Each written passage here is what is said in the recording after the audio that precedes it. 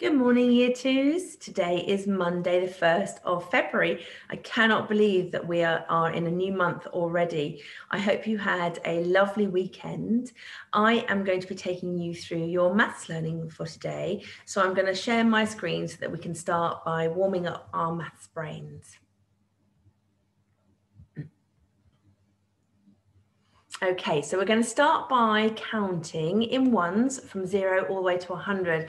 I've got a number line up on my screen here, and we've sent you a number line. So if you would like to go and get that and have it in front of you, that will help you with your counting as we count together. Okay, so pop me on pause, go and grab your number line and then come back to me. Okay, welcome back. Okay, so let's start. So I'm going to hover my pen over the numbers as we count. Okay, are you ready? Let's go.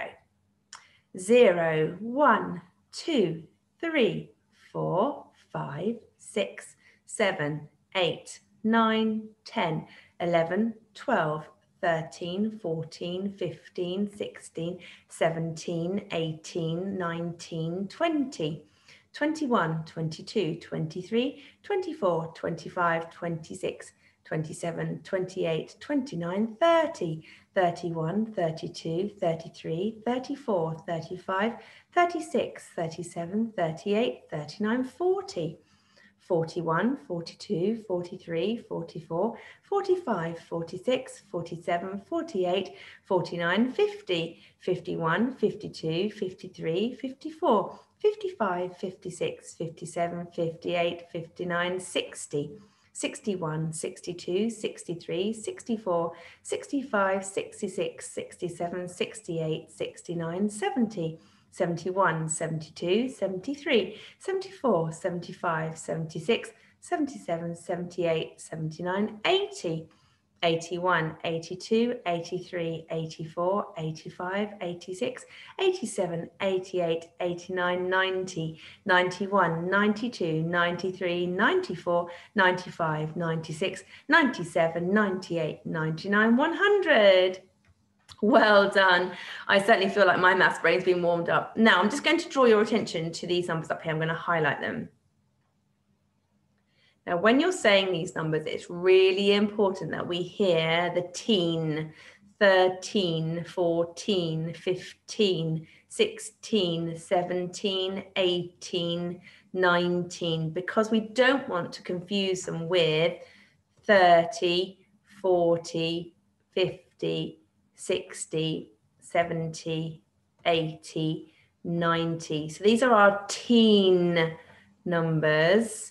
And we've got our T numbers. So it's really important that we hear the teen as you say them. So make sure you're practicing doing that. Okay, let's carry on looking at today's learning. So this week we are going to be measuring length and height.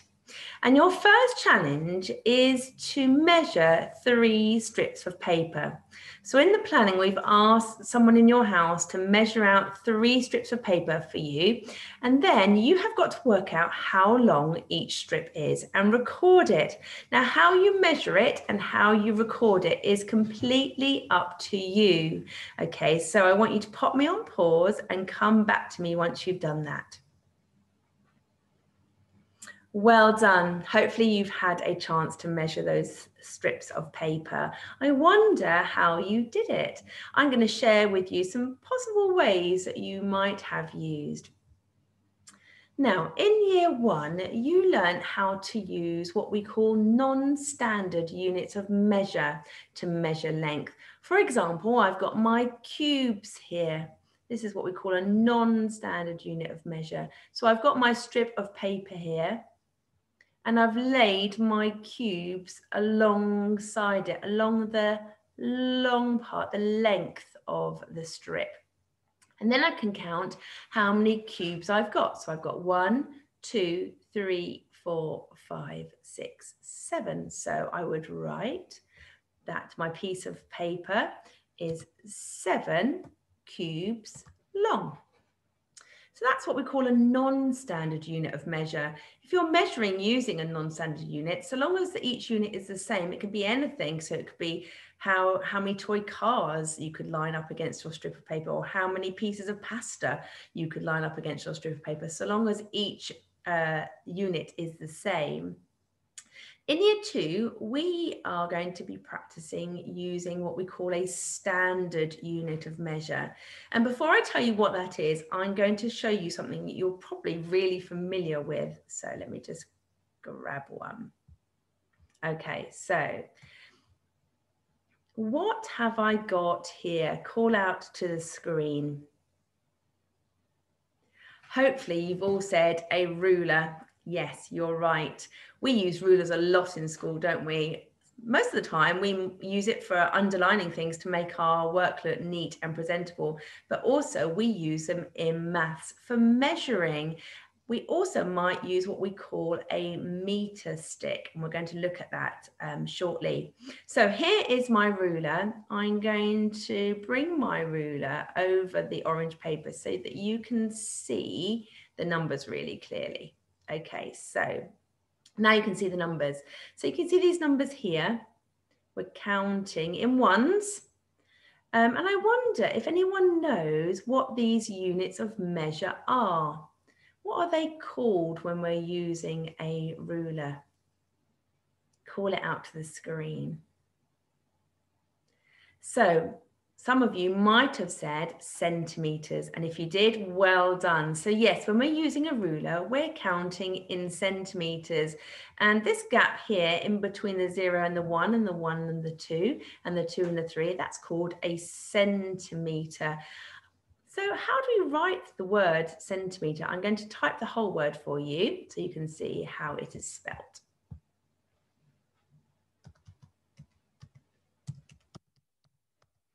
So this is our word centimetre, and that's quite a long word, isn't it? So if I was having to use that all the time to record how long something is, if I had to write that every time, it would take forever. So there's another way of writing centimetre, and this is how we write it. We need 2 letters. We need a C and an M.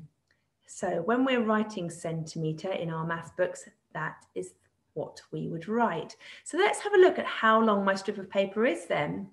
Now, when we're using a ruler, it's really important that we use it properly. If I was to put it like that, starting on the number 2, do you think that's going to give me an accurate measurement? Hopefully you've all said no.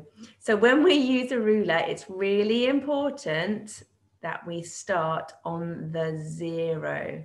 So I've lined up my strip of paper so it's on the 0. And then we need to see where the strip of paper ends. And can you see the nearest centimetre it's up to is the number 14. So in year 2, we need to record to the nearest centimetre. So my line is closest to the number 14. So we would say that the piece of paper is 14 centimetres long. So I'd write 14 and then the letter C and the letter M. Okay, let's carry on. So here's some of our vocabulary we might need to use when we are talking about measuring length and height. So let's read them together. Measure, height, length, shorter, shortest, taller, tallest, longer, longest, centimetre, and then there's the letters we use to record centimetre, a C and an M. Then we've got the word metre, and when we record how many metres, we just use the letter M. So this was our ruler, which had centimetres on it. And I mentioned that in school, we also have what we call a meter stick, and we're going to talk about that now. So most rulers in school can measure up to 30 centimetres, but what if you have to measure something that's longer than that? What could I use? So I'm going to show you, just move this out of the way. So I've got some pictures here. Obviously we've got our ruler here. I've got a tape measure. These children are using a meter stick, but you're unlikely to have one of those at home, but you might have a tape measure that looks like this. Maybe someone in your house uses that to do some measuring. So if you've got something that's a longer object that you need to measure, you might use a meter stick or a tape measure. Does anyone know how many centimetres are in a metre? Call it out to the screen if you know that. Well done. If you said 100, you would be right. So there are 100 centimetres in 1 metre. So 100 centimetres are the same as 1 metre. That's why I've used my equals sign there. It's equivalent to 1 metre. Okay, let's carry on. So we're going to have a little practice of measuring accurately using my ruler. So I've got my 3 different pieces of paper here. I've got my ruler here, and I'm just going to show you how we're going to do this so that when you're doing it, you can remember what you need to start on. So call out to the screen, what number do I need to start on when measuring the length of this blue piece of paper?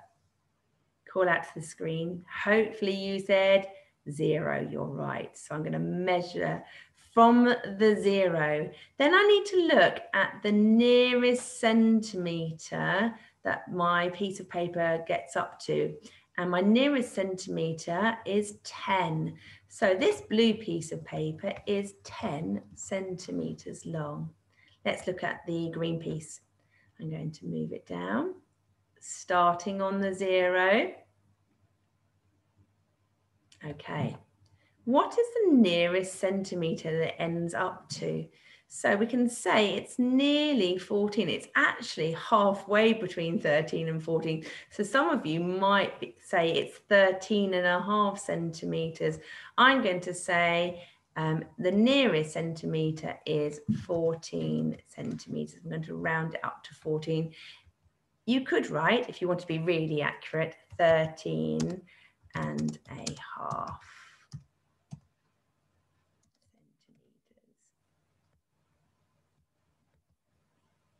Okay, let's have a look at our purple piece of paper. So I'm going to start on 0, and it's closest to the number 6. So I'm going to say that my purple piece of paper is 6 centimetres. So remember, in year 2, we are measuring to the nearest centimetre. So with my green piece of paper, it was actually halfway between the 13 and the 14. In fact, it's almost, I would say it's just over halfway. So I said it was closest to 14 centimetres. Okay. Now, we can also measure height. And that is how tall an object is. So I can still use my ruler in the same way, but I just need to turn it around. So have a look at what I need to do. I'm going to swivel it, hopefully. Hopefully it will do it. Here we go. Whoop. So I am now standing my ruler up so that I can measure the height. So I'm going to start again on 0. I'm measuring the height of my sand timer. So the bottom of the sand timer is on the 0. And this is the top of the sand timer because it's actually a 3-dimensional object. So this part here is actually going backwards. So if I look at where the edge of the sand timer is, it's got up to the number 9. So that means the sand timer is 9 centimetres long. So I write my 9, curly cut, and M, C and M, 9 centimetres. Right, let's just move my ruler out of the way. Okay, so your task today is to choose 5 objects from around your home and then measure the length of those objects using a ruler. If you haven't got a ruler in your home or a tape measure, we have sent you a template of a ruler that you can print off. Just make sure that when you print it off at full size so that the scale is correct. Once you've chosen your 5 objects, measure them with a ruler and record the length in centimetres using our C and M to record the centimetres. Then I'd like you to choose one object that stands up tall and measure the height of that object, a bit like I did with my sand timer, and then record the height in centimetres. Once you've had a practice of measuring the length and height of some objects in your house, I've got some extra challenges for you to do. The first challenge is to use your ruler and draw a line in your book that is 5 centimetres long, 8 centimetres long, and a line that's longer than 4 centimetres but shorter than 7 centimetres. And then your extra challenge number 2 is to measure the length of people's feet in your house. Who has the longest feet in your house? Who has the shortest feet? And I've got a question here for you. Do you think it's important that you measure the same foot on each person, their left or their right foot? And why do you think that's important? So a couple of extra challenges for you to do there as well. So enjoy your learning today, enjoy your measuring, and I look forward to seeing the work that you produce. So have a great day, and I will speak to you soon. Okay, take care. Bye-bye.